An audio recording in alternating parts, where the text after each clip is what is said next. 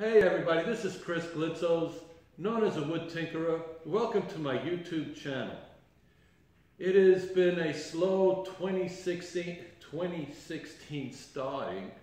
Anyway, this thing has to do a little bit with economics, meaning my wife keeps on buying me bananas, and when you lay them on the side, you know exactly what happens. They do get bruised.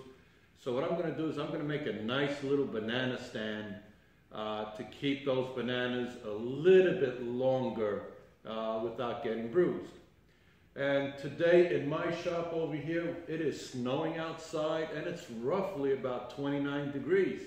And I do have no heat, so just bear with me. And with no further ado, well, let's get started. All right?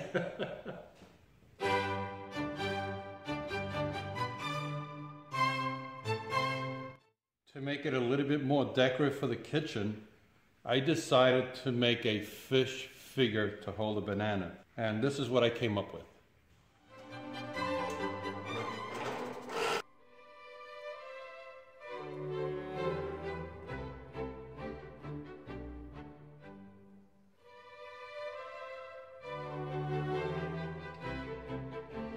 I made out these patterns that I'm going to make the body more like three-dimensional, which in return I'm going to glue onto the body over here.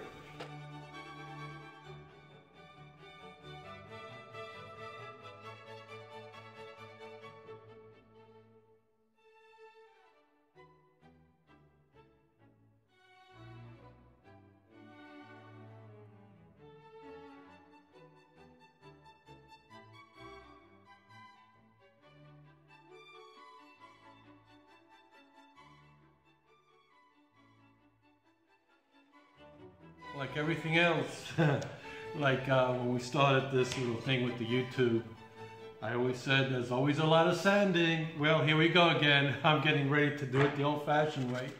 A lot of sanding to soften up the images. So here we go. Let's get started with actually a lot of sanding.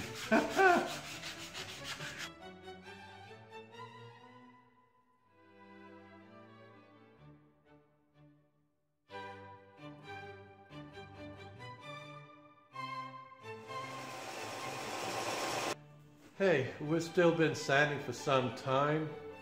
The 2016 blizzard of the year here down here in Virginia is still going strong. It's still snowing outside. And this fish is almost completed. I've sanded the pieces. They look nice and smooth. The only thing I don't have yet is a base. So when I get the base going, we'll put the base together and we'll get a couple of bananas and we'll give it a try. Well, let's keep on sanding and we'll be finished in a little while, all right? Now there's still plenty of glue in the eye. So take that.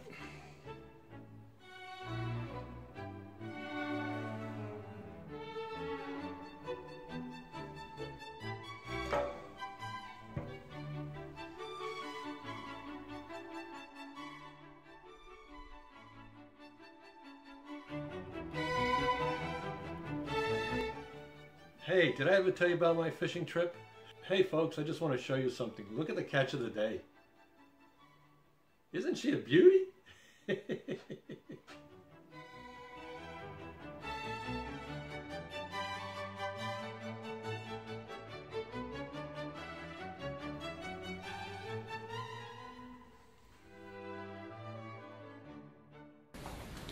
Okay, I took a liberty because I want to cut it in half. So I put a block against the fence. This way it guides it, so this way I could actually have a good half clean cut, okay?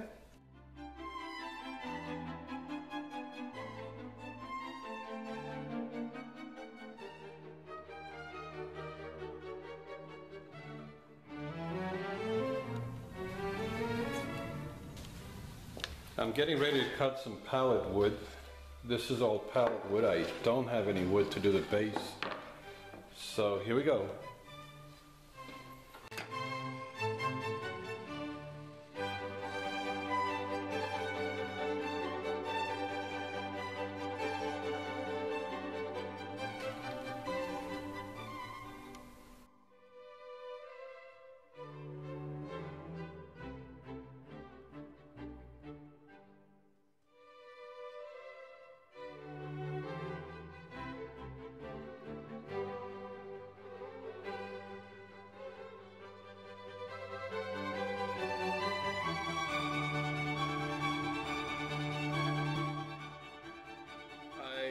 took the liberty of actually gluing the fish, and I'm going to continue to build from here. Let's get started, okay?